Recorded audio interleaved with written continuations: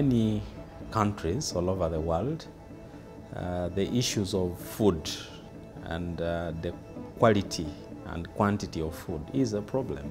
So many people go hungry without food. And so it's important that science provides the food, because everywhere food is needed. It is an item that everyone is concerned about.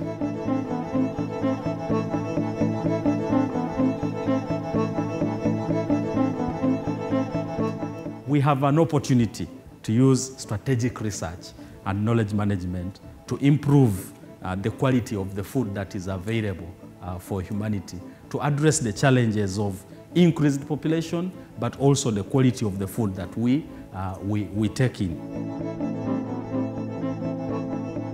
My name is Paul Nampala. I'm an agricultural scientist, and I do a lot of work, especially linked to the crop sciences and using tools such as biotechnology to increase production. We have plenty of food, but then the nutritional bit of it is not okay. In my lab, we have tried to address these issues, and we have tried to improve legumes and develop new varieties of legumes that address issues of quality and quantity of food, and these have been very well received because they have desirable traits that people would like to use. And the advances are moving on to try and incorporate other desirable traits such as vitamin A. So instead of us taking in capsules for vitamin A, we just eat the foods that we have and we sort out the problems that we have. We're going to wrap up. I just want to very quickly thank everyone for being here, especially the participants who made this. And I think the opportunity is that the biotechnology tools can help us do exactly that, because we can biofortify virtually everything. We can put iron in sugar.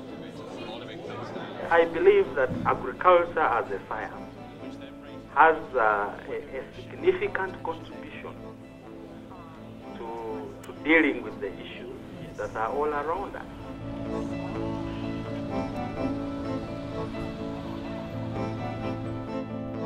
And so our work has focused on trying to deal with these constraints. For example, the aphids, the bugs that simply come and kill the crop. So you try to deal with the constraints, and in this case, we are dealing with issues of trying to ensure that production is viable. It's something about it not necessarily it being very focused, so the changes shouldn't be bad. But any technology has its own problems, and of course, we cannot afford not to embrace these technologies, because sustainability issues are then a big problem. So if in Africa we do not embrace these issues and train scientists and build our scientific base, then our economies will always lag behind. Science is about sharing what we know. Any science that is not shared is not good science.